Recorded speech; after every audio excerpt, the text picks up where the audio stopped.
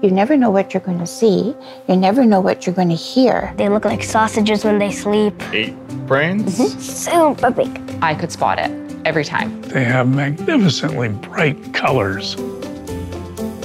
I'd always look for the epauleture because no one sees it. Once you hear about the facts about it, it just stays in your head. How it suctions the tentacles up, and you see the big head, but they can hide really well. Otters have a special pocket that specifically can store their favorite rock, which is pretty adorable.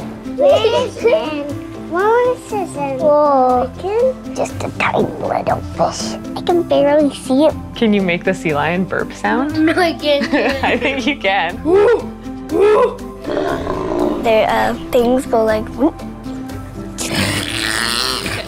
When I first came there, I didn't know anything about ocean life. I only knew that crabs pinch you and fish swim without making any noises usually. But when I came there, I just learned a lot of facts that they almost fill my head. It was just like a fun idea for a date. And then the ocean is now like a huge part of our life together. We should be so aware of our environment, and this is the perfect place to come.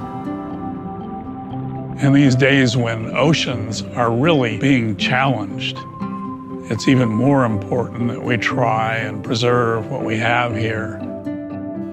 For children to see what's actually here and how amazing it is really is essential if we're going to try and preserve it. I mean, if you don't know what it is, you don't care about it.